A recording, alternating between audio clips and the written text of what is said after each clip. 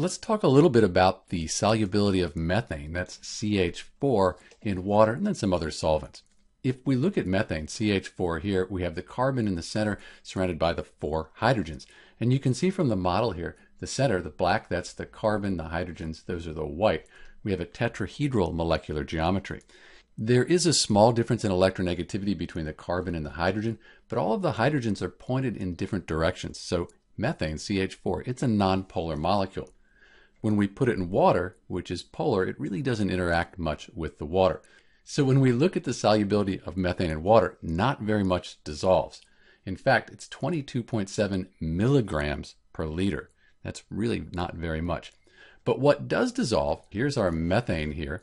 Temperature goes across the bottom this way, it's increasing, and then solubility, as you go up, solubility increases. Methane is soluble. The colder the water, the more methane is dissolved in water. And as you increase the temperature you go across, methane, it becomes less soluble.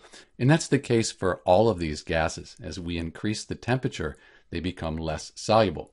There is a link in the description and at the end of this video describing why that happens.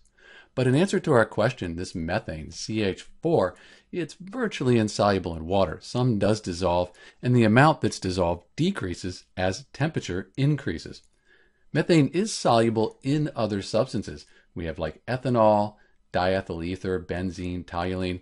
These are either nonpolar or have a nonpolar component to the molecule.